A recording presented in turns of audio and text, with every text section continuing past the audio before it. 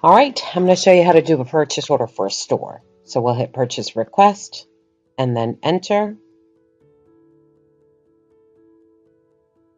And then I'm going to hit auto assign, but I could also enter a purchase order number if I want.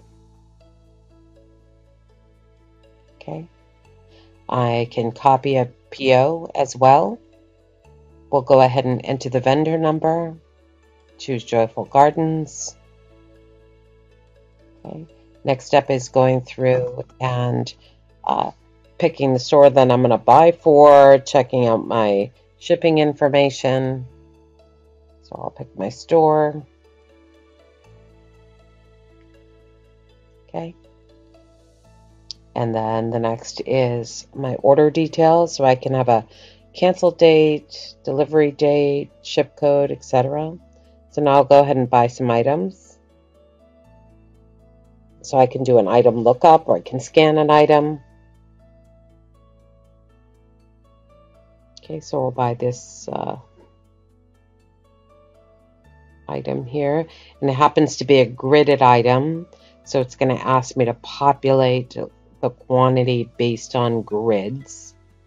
So I'll go ahead and choose the same quantity for each of them. Okay, I'll hit OK. And that'll consolidate my lines into one, allow me to adjust prices as needed. And then I'll go ahead and choose another item. This one doesn't happen to have a vendor, but that's okay. Add my quantity, adjust prices. And then the next step is going to my auto calculator. So this is my purchasing calculator. It's going to allow me to calculate what I need to buy for this vendor, from this vendor, based on replenishment, days of supply, or customer only orders.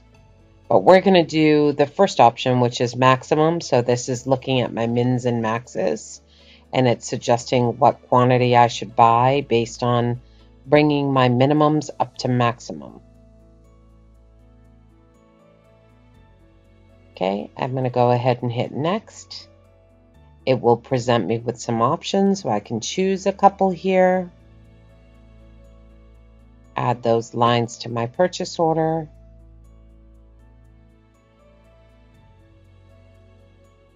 And there you go, it's added to my PO. And then the next step is just posting my purchase order. I'm sure I want to post, yes. Do I want to see the purchase journal? Sure.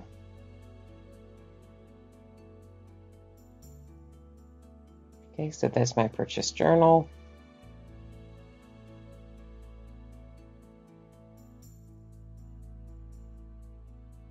And these are my purchase order forms.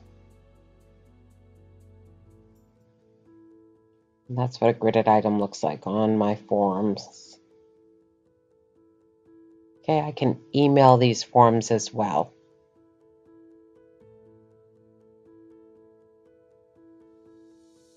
And that's it.